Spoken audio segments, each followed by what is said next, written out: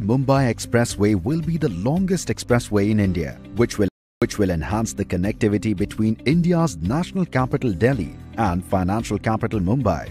The 1,350-kilometer 8-lane Greenfield Expressway is being developed at a cost of 90,000 crores. The corridor also provides connectivity to urban centers of Delhi through Delhi, Faridabad, Sohna and Jawaharlal Nehru Port from Mumbai. In addition, the expressway, which passes through the 5 states of Haryana, Rajasthan, Madhya Pradesh, Gujarat and Maharashtra, will also improve the connectivity to economic hubs like Jaipur, Kishangarh, Ajmer, Kota, Chittorgarh, Udaipur, Bhopal, Ujjain, Indore, Ahmedabad, Vadodara, Surat. Delhi Mumbai Expressway is envisaged under the vision of Honorable Prime Minister's New India and was kick-started in 2018 and the foundation stone laid on 9th March 2019. Out of the 1,350 kilometers, contracts for more than 1,000 kilometers have already been awarded, and construction is underway in more than 680 kilometers of the expressway.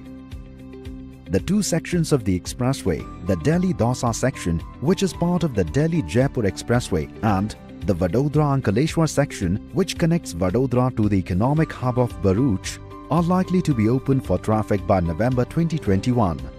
The complete expressway is planned to be completed by January 2023. The new expressway is expected to halve the commute time between Delhi and Mumbai from nearly 24 hours to 12 hours and shorten the distance by 130 km. This will generate annual fuel savings of more than 32 crore litres and reduce CO2 emissions by 85 crore kilogram, which is equivalent to the planting of 4 crore trees. 15 lakh trees are planned to be planted along the highway as part of NHAI's commitment towards environment conservation. Minimizing environmental and wildlife impact has been a cornerstone for Delhi-Mumbai Expressway. The expressway is the first in Asia and only the second one in the world to feature an animal overpasses to facilitate unrestricted movement of wildlife. The DME will have 3 animal underpasses and 5 overpasses with a combined length of 7 km dedicated for unencumbered wildlife movement. The expressway will also include an iconic 8-lane tunnel, one of its kind in the world, tunneling through Mukundra Sanctuary without disturbing the endangered fauna in the region. The marquee project is an engineering marvel as 1. More than 5 lakh tons of steel will be consumed in the construction of the expressway, which is equivalent to building 20 Howrah bridges. 2. Almost 50 crore cubic meter of earth will be moved, which translates to 60 lakh truck trips during the course of construction. 3. 35 lakh tons of cement will be consumed for the project, which is approximately 1% of India's annual cement production capacity. DME has also created employment for thousands of trained civil engineers and more than 50 lakh man-days of work. One other unique aspect of the Delhi-Mumbai Expressway is the setting up of 92 wayside amenities to improve user convenience and safety along the corridor. Wayside amenities will house petrol pumps, motels, rest areas, restaurants and shops. These wayside amenities will also have helipads for increasing connectivity and evacuating people in case of medical emergencies. DME is one of the longest expressways in the world to be completed in record frame time of 5 years from conceptualization to completion. In comparison, some of the world's largest road infrastructure projects like 1,167 km long Trans-Java Road in Indonesia, commenced in 1995, took more than 2 decades to get completed in 2019. Similarly, the 217 km long Shintomai Expressway in Japan, commissioned in the early 2000s, took almost a decade for completion. The admirable feat has been achieved through a focused program management under the guidance of Honorable Prime Minister Shri Narendra Modi and Honorable Minister Shri Nitin Gadkari.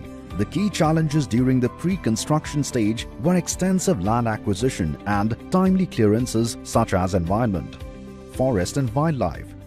Land acquisition for an area of 15,000 hectare land was completed in short span of time, with land acquisition for Delhi to Vadodara section completed in less than 1 year. In addition, the statutory clearances were obtained in parallel to save time during implementation. To ensure faster implementation, use of technology is being promoted throughout the project lifecycle, where advanced technologies such as LiDAR, GPR, digital maps were used during the DPR stage, followed by use of drone-based surveys.